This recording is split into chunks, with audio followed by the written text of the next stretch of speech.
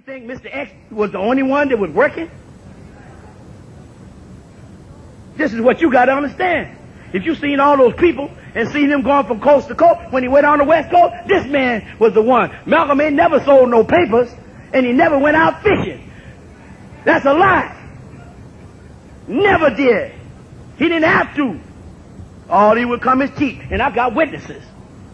It's different with you. You talking, but I've got witnesses. We went out and did the fishing. Okay, so he left. I'm not going to tell you what they were saying about it. But we are weak. You talked about Mr. Muhammad. You ate it up live, hook, line, and sinker. They say the same thing about Clinton. They say the same thing about the TV minister.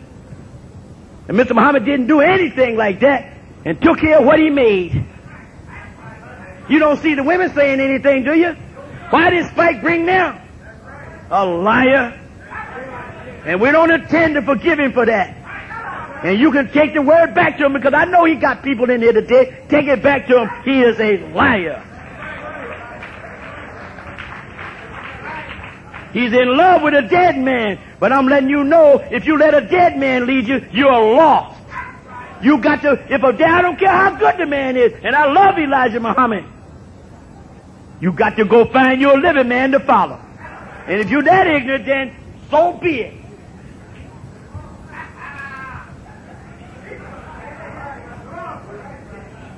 Okay, where the first place we go? Boston, Massachusetts. You know, they taught me how to say, they don't say Massachusetts, they say no, brother. They said, you don't say Massachusetts, you say Massachusetts. We started out up there on the street in Back Bay, 5 Wellington. 5 Wellington. First thing he told me, he was cutting meat. And when he was in Detroit, he was working construction. But I'm going to tell you the kind of job he had. And I'm not biting his flesh. You want to hear the truth, right? I'm going to tell you what the facts are. He waved the flag out there. You know how they got the women out there waving flags? So they don't have to hire you to get a woman and a black woman, so they got to hire a woman and a minority. That's what he was doing, waving the flag. He maneuvered himself into that, because you got to understand. He wasn't he knew what was happening. He wasn't no square. He knew how to move around and get the best thing. And he used that. If you don't think he did, then you don't know what's happening. But I was there. It's a difference. In other words, I'm going to get the job that I don't have to do too much labor. And if he could do it, so more power to him. So in Boston, he was cutting meat. I told him I was going to get me a job. He said, what kind of job you going to get? I said, well, I'm getting my knife and fork, my man. He said, oh, no, you can't do that. What are you talking about? He said, how you going to handle pork? You following Malcolm? He didn't eat no pork. None whatsoever. Last thing he did when he closed the temple, getting ready to go home, he'd tell you about that hall.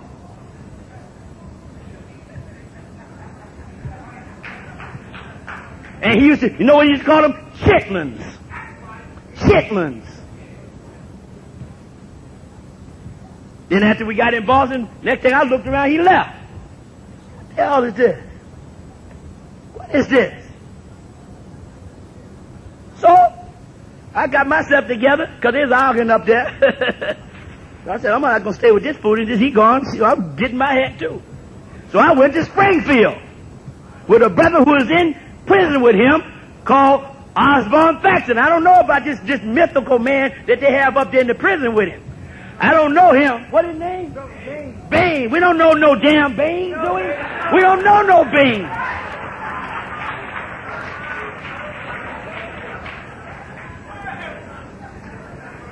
We don't know no Bains. So we grinded in Boston, flourishing. Next thing I know, he in Philadelphia with this brother. This brother opened up his home to him. That's where he stayed.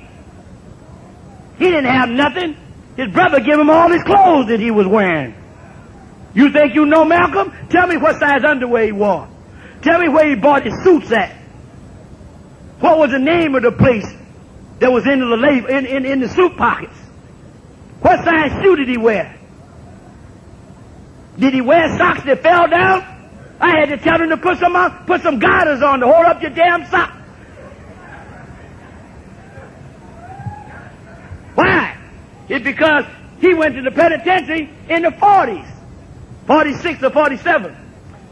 10 years, you 10 years behind. You might hear what's going on out here, but you got to get out here and live it to know what's happening.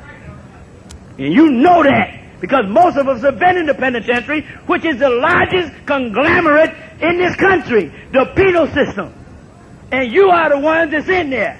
The largest conglomerate in the country. Big business.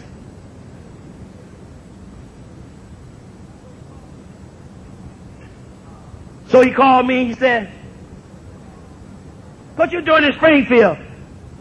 I thought I left you in Boston. I said, you did, brother, but I'm not fooling with them people no more. I said, I help them find a place, and I come here with Brother Osborne, Thaxton, and Charles that was in prison with him. We don't know nothing about no veins now. I'll be finished in a second. I don't want to bore you, but I'll be second, but I want to set the record straight. If it costs me my life, I'm going to set the record straight. Because I know I will be avenged. No one goes without being avenged, brother, if you're a Muslim. It might take the Muslim 20 years, but the Holy Quran says fight against those who fight against you. Never be the aggressor, but if they attack you, fight in the name of Allah. To the end. And we don't wound, we go all the way. You have old saying, take him out. That's how you establish a nation. Fearless men. Men who are for right. You can't say that you're with us, and then next thing we know you doing something else. You got to stay away from us. So he said to me, he said, brother, he said, I told him, well, I'm here going getting ready to help Brother Osborne. He said, well, brother, he said, you wasting your time. I said, what do you mean I'm wasting my time? I said, he getting ready to teach Islam up here in Springfield. How's that wasting my time? He said, well, see, because he was a smart man. Once you caught him and lined him up, put him in a Bath Canyon, he would move over. What you don't understand is that the man was a craftsman. He was a player. He was a pimp. You think he forgot all those maneuvers? You're crazy. So he said, okay, then I'll tell you what. He said, I want to bring you here. I said, where? To Philadelphia. And incidentally, he didn't pay my way to Boston, neither to Springfield. Now he calling me to Philly. I didn't ask him to come there. I didn't ask him. This little functional illiterate didn't ask him. You say, how that little fat, big-eyed dude gonna be with Malcolm? But I don't have to prove it. I got witnesses. It must have been something about me that he wanted. And he can bear witness. The next time he seen me, I come in there, I wasn't weighing like a what, I had me a little Jeff on, you know, a little cap. Just move in. They met me at the train. And we got there and we went to work in Philly. In fact, we were so bad in Philly that Mr. Muhammad sent a representative with, you know, a king or president. When you're doing good, he sent some representatives to let you know you're doing good. He sent Wallace D. Muhammad, Raymond Sharif, the Supreme Captain. He sent John Hassan, the head investigator. He sent Herbert Muhammad and Ward G. Muhammad and Ethel Sharif, Mr. Muhammad's daughter. They were coming in. The only reason they didn't get there, the car turned over 3 times and then nobody got hurt. But we was grinding. And I'm going to finish now, because I'm going to let you know how he got to New York, and then I'm going to finish. But I want you to know, don't play with us, because we're not playing. We're going to tell you the truth. We're not going to lie to you. I've been married 37 years. Sister come from his city, Philadelphia. She was a jitterbug, but she accepted Islam. Malcolm's personal secretary did all his research when she was there. I married her. In 1955, got 6 children, and been married 37 years. I'm 9 years older than her. And she's still grinding. Because Muhammad made men. She saw us young standing, they didn't know what to do. They said, oh, God.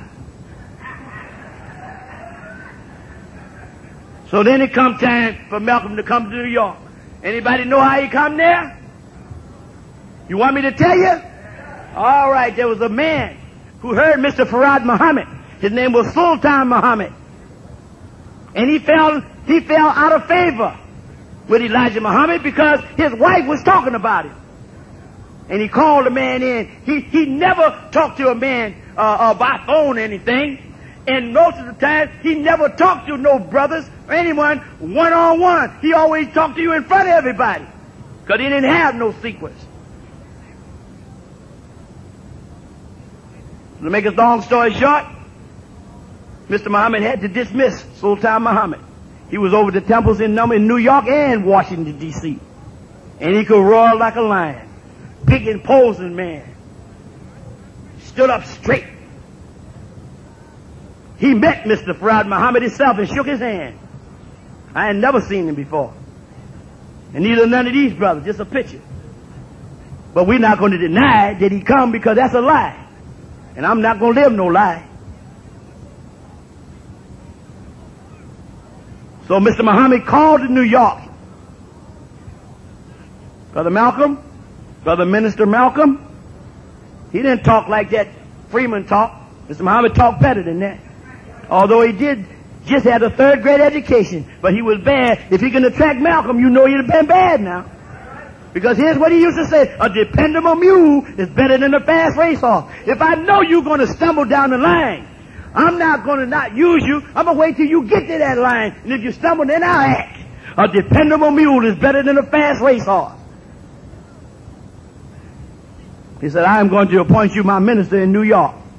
This is where Malcolm wanted to be all the time. Everything he did, he would maneuver to get to New York. You know why he wanted to get here? Number one is that, here's what he used to say. I would rather be assistant minister in New York than to be a minister anywhere else in the country. I don't care where it was. I'd rather be in New York. Why? It's because Mr. X realized that the world's media is here. He realized the most intelligent people, black people in the world, lived in Harlem, 500,000 strong in one area. He realized that because he had been here, he knew that. And all he had to do was come here and start his conquest. Mr. Muhammad made him. Mr. Muhammad gave him permission to speak. Wherever you heard him speak, he had to ask Mr. Muhammad first. And you're talking about that sleazy Ozzie Davis, he would give a play downtown called Pearly Victorious. Malcolm come, he said, well, the minister, the messenger give me permission to go down there and see it. Because, you know, we didn't go to shows, you know. You talking about you wanted to follow Malcolm. We didn't go to no movies. Catch you in the movie, you get 30 days. This truth that we are presenting to you, announcing to some, telling others, and reawakening others, that victory is at hand. It was worth our struggle. It was worth whatever we did. Some of my colleagues in their grave, the great Hussein Shabazz, Prince Seven, they're in their grave, wrapped up in the clay. Usman Shah, wrapped up in the clay. My friends, your friends, for this cause. This is a great work. Otherwise, I wouldn't have started out with it because I'm not an idiot. And I worked with the top people, worked for Don King 10 years, taught him something. Saved his life. They're getting ready to take him out, saved his life. Didn't we, Jeremiah? He can call me Joseph, I called him Jeremiah. So I want to thank you.